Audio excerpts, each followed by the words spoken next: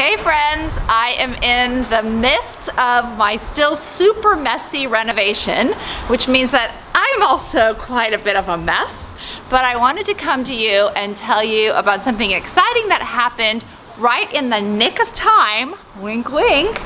I finally found and got my vintage Starburst clock to put in the place when it gets renovated, so I want to tell you about how all that came to be. Welcome to the Dress Up Mom. If you're already a subscriber, thank you and I love you. If you haven't subscribed, please do and tap the bell for notifications. I adore anything Starburst, but particularly clocks, and I love the vintage Starburst clocks more than anything, and I've been wanting for my home an authentic one that works but didn't have a cord that I would actually be able to use as a working clock in my home and as just a beautiful piece of artwork almost.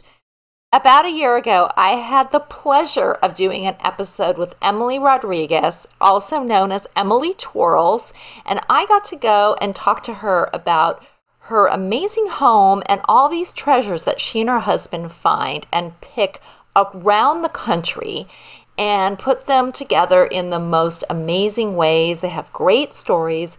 And while we were there, I talked to her about my desire to find a Starburst clock. I thought I would at least put it out in the universe. On my wish list, I have the Starburst clocks. Yeah. So what would you suggest I do to find one of those? Unless, wink wink, you guys find one and I get to buy it at Bad Match before it goes up and somebody steals it.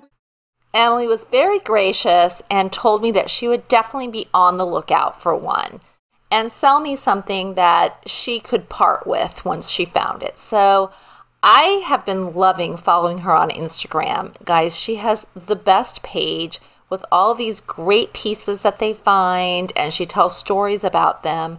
And I had been really following her and hoping that one of these treasures would eventually be mine.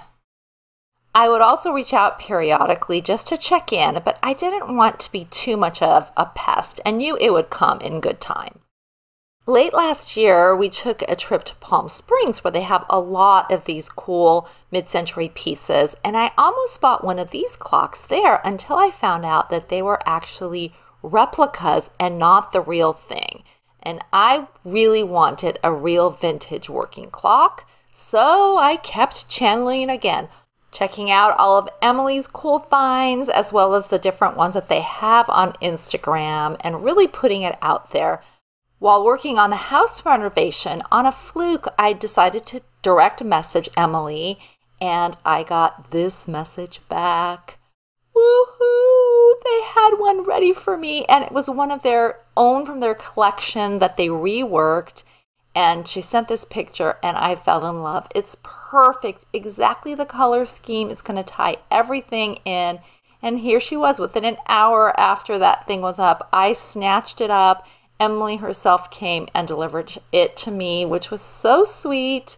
And here I am. This is the bare bones of our place as it's painted, and the fireplace is nowhere near done.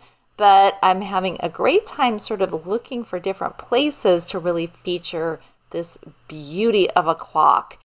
I mean, check it out. It is in great shape. It keeps really good time. It's very, very quiet.